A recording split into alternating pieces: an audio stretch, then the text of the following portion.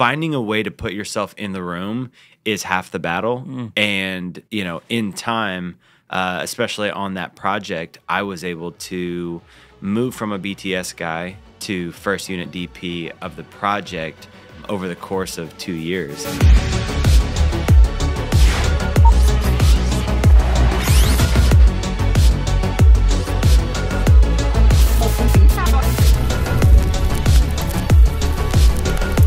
What's going on, everybody? It is Joey Nicotra here, back with another episode of the Rough Cut Club with my man Shane Wrightsammer. What's going on, brother? Man, good to be back, ready to rock and roll on this one. I'm excited. I'm excited too, man. I think we got a fun topic today that hopefully will be interesting for our listeners.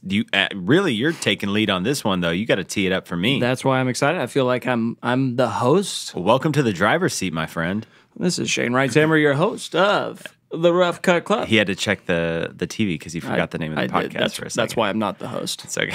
Hey, but before we get started, yeah, man. Man, tell me, what is one thing you've learned this week? This week, I'm trying to remember everything that I did this week. Yeah, there's a lot. Well, you know what? I'll go first. Okay. I saw this on TikTok. It blew my mind. Okay. Everybody needs to participate in this in the studio. Okay, here's what we're going to do. You start laughing, fake laughing, and we're going to do this for 10 seconds. And that fake laugh should turn into a real laugh. And it goes like this, okay? And you're going to count with your fingers. And this is something you can do at home. And you go, ha, ha. Do it with me. Do it with me. I don't think I feel comfortable doing this. I can't do it. I can't. Kind of a little fast. You just got endorphins. You got endorphins. Okay. And so it's a technique you can do. And this TikTok girl, if we find the video, we'll tag her. But you can literally give yourself endorphins when you're feeling down. That's what I learned. I actually think I saw that video, and though I feel a little bit too cool for school to actually try it myself, I do believe that it is a real thing and that it works and that it is a pick-me-up. I will tell you this, before we keep going with the endorphin climbing thing, my car stole itself this week we had a huge ice storm, and I woke up and my car had slid down my driveway and was in the middle of our street. And I learned that when it is icy outside, that you can't park on even the mildest of hills. Yeah, we got to put that picture up. And for people just listening on the audio version, click the links. Maybe you can see the picture of his car that he sent me and said, yeah, woke up like this, and his car's sitting in the middle of the street. I woke up and screamed. It was terrifying. Yeah. So don't park on an icy road during a snowstorm. And if you're feeling down, laugh for 10 seconds awkwardly. And then count to 10 laughing. 10. Ha. Hey, ha, but ha. it makes so much sense in the movie, you know, The Joker. That's what the Joker was doing. That movie. I know. Get out of here. I know. Okay, well, we better get started. Anyway, so we're here today to find out, and I think this is so valuable to new filmmakers and, man, people like me that's been around for 12 plus years in filmmaking. You had the opportunity to DP your first feature film. Was that just last year? 2 years ago now. Wow, time flies. So I want to dive into that and find out some of the things you learned on that set, what that experience was like, and even how you got to that position. So I guess to kick it off, tell us first off, how did you get that opportunity? What was the project? Okay, and then how did you get on that project? Yeah.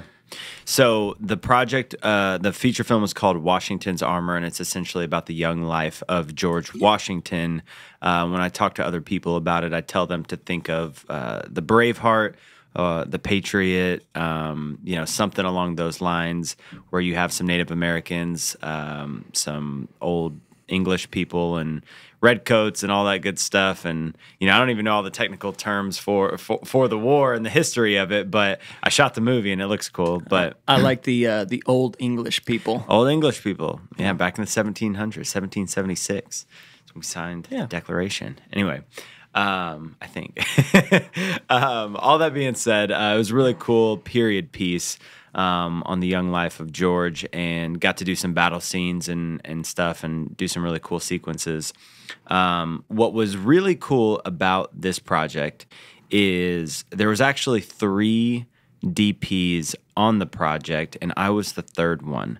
And so I was originally on set day one as a behind-the-scenes videographer, and this was at least 4 years ago, because then we had COVID happen, which stopped production, and it was this whole mess. And there wound up being 2 DPs prior to me, and so I came in, and half of the film had already been shot, and I was picking it up at halftime and trying to get the ball, to the end zone, essentially, through the last half. And so there's a lot of challenges with that, just coming in and not being able to have your own, vision from day one. You're really focused on matching consistency and what serves the project best, even if it's not essentially how I would do it, on my own, coming from day one, trying to give the project the most unity as possible. That was pretty tough. But it was cool to start as a behind-the-scenes videographer. As time went on, they really liked the BTS work. I got an opportunity to second unit B cam operate, which kind of like halfway led into being a second unit DP, which led into becoming the first unit DP of the rest of the project. Dude, what an incredible story. And I think that's like, if you go back to one of our prior podcasts, it's just like put in the sweat equity, put in the work and strap in, even if it's, you're always working towards the position you want to be, right. And you just climbed that ladder over the last 4 years by being present and showing the work, which is awesome. That's part of it, like just being on set, like, and we've talked about before, just finding a way to put yourself in the room is half the battle. And, in time, especially on that project, I was able to move from a BTS guy to a cam op to a halfway second unit DP to first unit DP of the project over the course of 2 years. And so it was a really cool story, like looking back on like my first film and that being like the climb from the bottom, not even helping the film, but being on set to being the guy leading the set by the end of it. So insane journey. Yeah. Okay, so anticipation is killing me, and it would probably be killing you when you're preparing for this, right? This is a big task. Yeah. So what did you do to prepare for this? I mean, like you're like, hey, I'm going to be the DP of this feature film. What's your first steps, man? What do you do? Well, that was tough. So, at first, you got to get the script. You got to dive into the script. And when I get a film script, whether it's a short film, whether it's a commercial film, and especially on a feature film, I like to do a clean read on it, right? So I like to go through, read it, wrap my head around the story before thinking about what I'm going to do with the camera. I like to just gain an understanding of the story that I'm trying to tell. After that, I like to do a meeting with the director to really wrap my mind around what their vision is for the project. And so before I go to work on thinking of shots and gear and execution, I got to have a clear one-on-one understanding of the director's vision for the project so that I know how to best bring that to life and add value to that as well. And hopefully us working together makes it the best project that it can be. Man, that is such a great takeaway, because I think any director out there listening to this is like, I'm going to hire this Joey Nicotra guy, because I'll tell you, on a film set, there's so many different of opinions, right? And there is a hierarchy, and you should understand that it's the director's vision, and the DP makes it happen and makes it beautiful, right? And better. But just saying that, I've seen that on set where DPs will start owning the project and taking away the power of the creative instead of kind of sharing and collaborating. So it's great perspective that you have that first meeting. It's very valuable. And that's the whole thing. Like when you're working with a really talented director, you want to support their vision, but also, do what you're qualified to do, and from a technical standpoint, from a lighting standpoint, from using the camera movement to help tell their story better. You want to support them in every possible way that you can, without trying to take ownership of the project yourself. And if you have a good working relationship, hopefully there's a synchronicity between you guys where you're building with one another and not working against one another.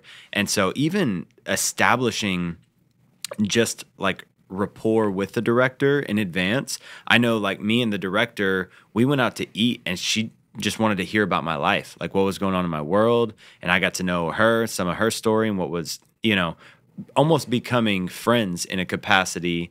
I find to be super huge, because when you're working with someone that you have no relationship with, there's a lot more walking on eggshells and a lot less confidence in the person and their ability. And so just becoming building a relationship with that director was step, I don't want to say one, but it was in the early stages of wrapping my head around the story, building a relationship with this person, and then then I could get to work on how I could best support that story.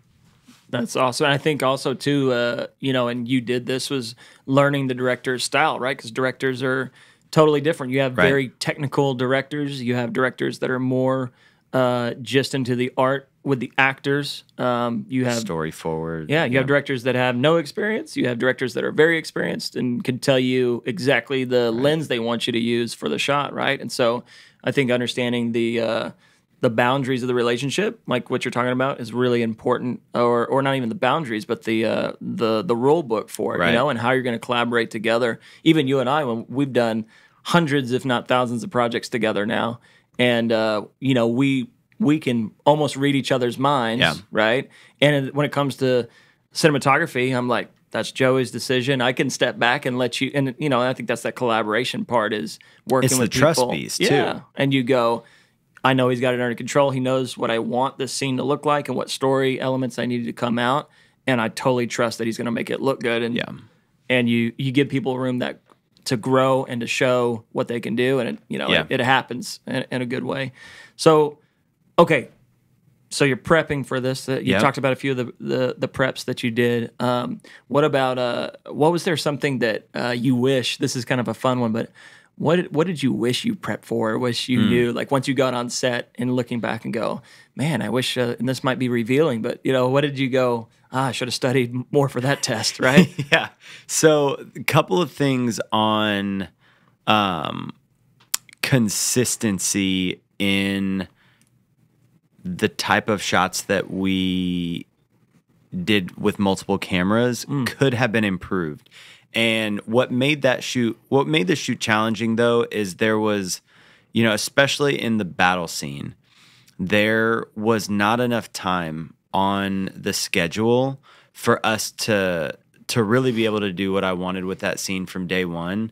And then we had rain, where we lost an entire day and a half of production while we were all on site because it was raining.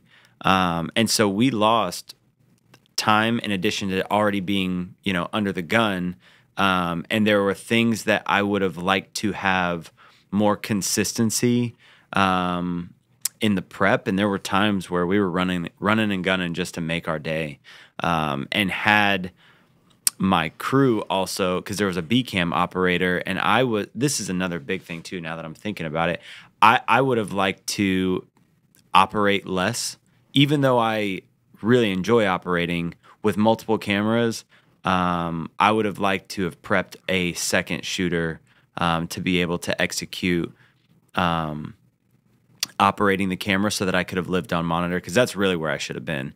And there was some B-cam shots that could have been executed better or just better prepped with that operator had we had more crew and more budget. So yeah, and I think that's in another podcast we said you're always learning or you're dead, and and so you learn on every project, and it's like, oh, we're doing multiple cameras.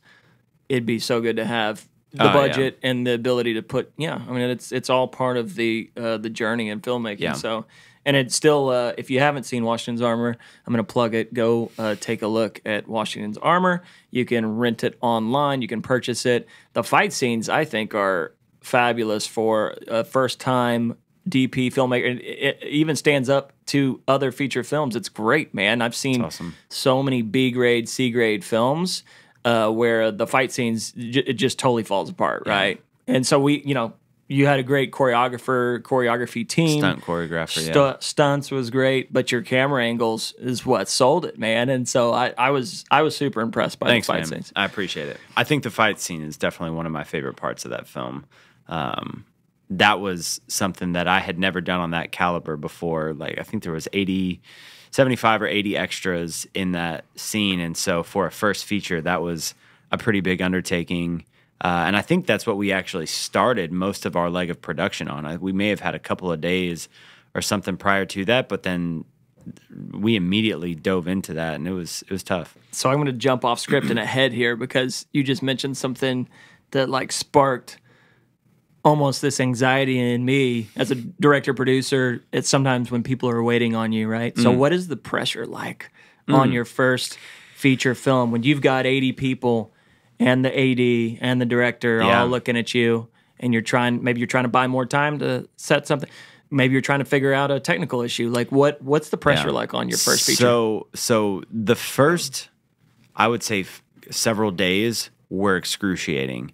Some of my hardest days on set to this day, because even though we prepped gear and we tried to find all of the issues with the gear from the rental house, we wound up experiencing stuff like unforeseens that we could not control due to the terrain that we were in, with losing signals. We were down in like this massive valley, and the only way to get Video Village was to put it on the top of the valley. Like it wasn't going down just due to circumstances, and there was technical issues with the wireless, so we weren't able to pull focus properly.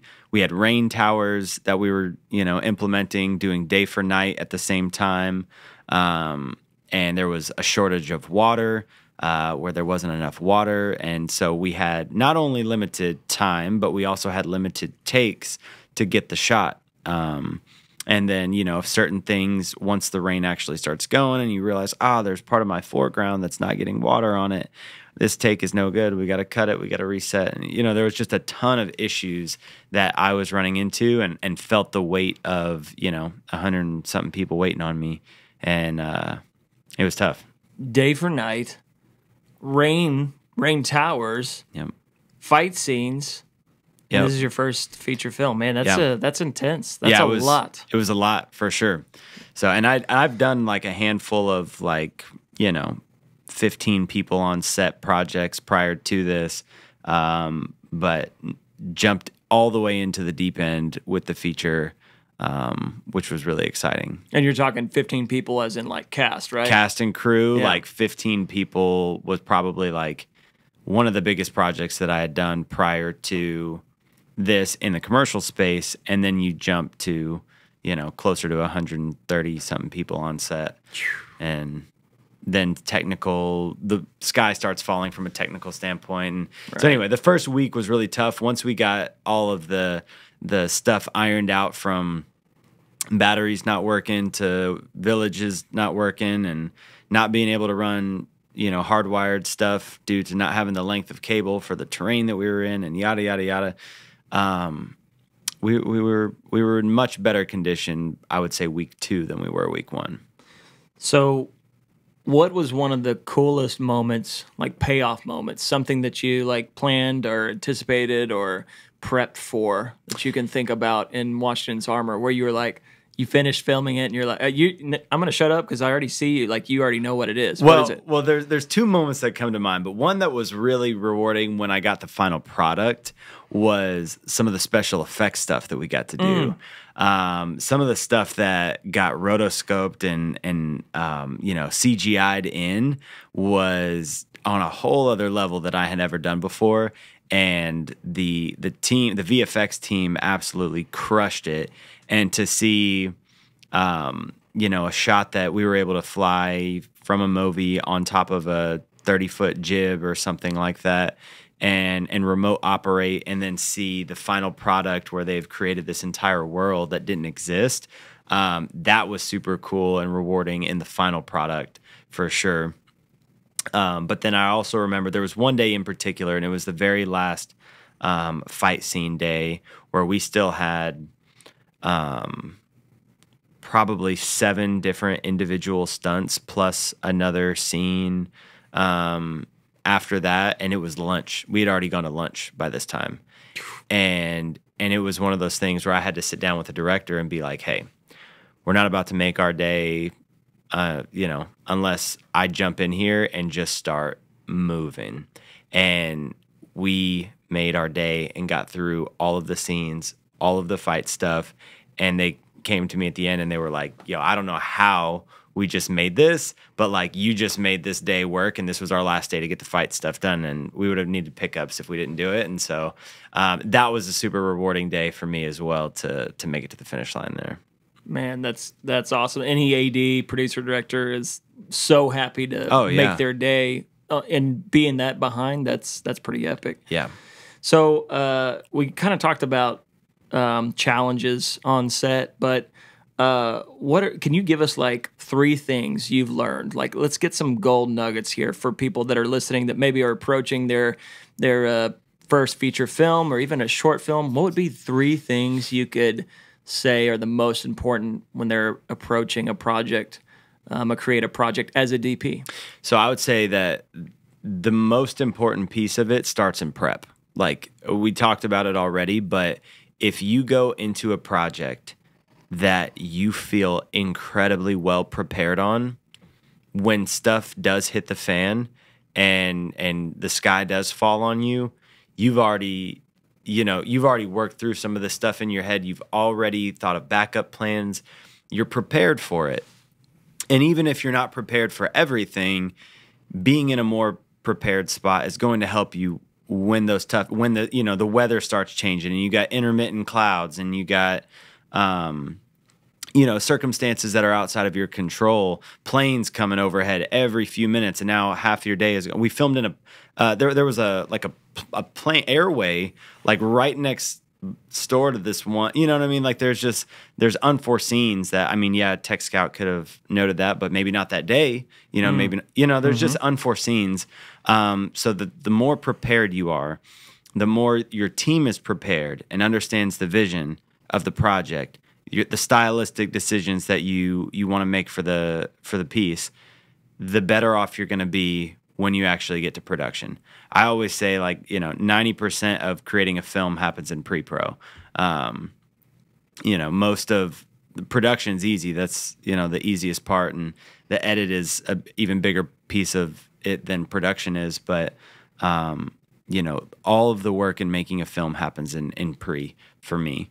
And so having that as your basis, where you prepare and then over-prepare and then over-prepare your team as well, that's going to be the best thing that you can do for the project. Something else that I learned that I wasn't as good at, and I still don't know if I would call myself great at, you have to be able to be an assertive leader when there are that many people that are in the room waiting on you to make a decision, and you got voices that are trying to speak up and overshadow you and throw their creative ideas in. And when people know that, hey, like, you're there to do business and get work done, and that you're assertive, it actually helps streamline the day to a degree. And that could be another podcast if you have to do that or not. But I think that just being a little bit more assertive in general and being more of that leader. You know what I mean? Like, you're there to lead the grip team, the gaffing team, the camera team. People are waiting on you to lead the technical aspects of the production, and if you're a pushover, it can sometimes be difficult to achieve. So that was another thing that I learned, that I was like, man, you do kind of got to be a little bit assertive in how you lead a film shoot sometimes. Yeah. So assertive. Yeah, man, that's good. That's true. And I got to be on that set several times, and I saw you even growing on the set, right? Like, and I see those moments where, like, I was like, I know you for many years, and I feel like I can read your thoughts at times, and I would see something said by another department, and I would see your wheels just spinning and being like, I'm like, oh, this is it, guys. Joey's about to go off right now. Smoke's about to come out, but you handle it smoothly, and I think you were assertive. You got, but I think that's a great point that that grows too, right? I think whatever you do, you kind of have to feel out the crowd as well, and I'm not saying you got to be unenjoyable to work with by any means, but I'm saying that people on the set have to know that your say is the final say, and that this is not a creative collaboration with all of the crew members that are there. If you're not a key in the production, then you need to be pretty minimalistic with your opinions, because that's not what you're there to do. And I felt slowed down by the amount of other creative input when we initially started the feature, until we had to get a couple of things together and be like, look, we are going to do it this way because I've done this and this is how it's going to go. And it's not me being rude, but like I think there is a certain line where a leader has to have a final say and make it known that that's the efficient way to run the day. Yeah, and I got to share this little perspective of it too, and I love everything about the production we did and stuff, but different companies run different productions, and I worked on a Hulu Warner Brothers set. Yeah. And they literally create a bubble around the cinematographer, the DP, and the director. And the AD is the only one that comes in and out of that bubble, right? And on the outside, and you got your keys. You got your keys Sure. inside, your main gaffer and stuff, right? But anybody else, production assistants, even your assistant cameras, everybody's outside of this bubble, and it's this creative energy force, and everything else on the outside is business. Yeah. We're there to make sure that this bubble doesn't get broken, and so there is less noise in the room at times for that creativity to be really honed and focused in. And it depends, because some sets are more collaborative and some, but you're right. At the end of the day, somebody's got to make a decision, and the buck stops with you on the creative visuals and the technical side of how it looks alongside the director. Yeah. So that's great, man. So if somebody's listening and like, what do you suggest to for somebody in the industry trying to get on a feature film, right? Right? What's the path? Like, would you suggest, how do you get on a feature film?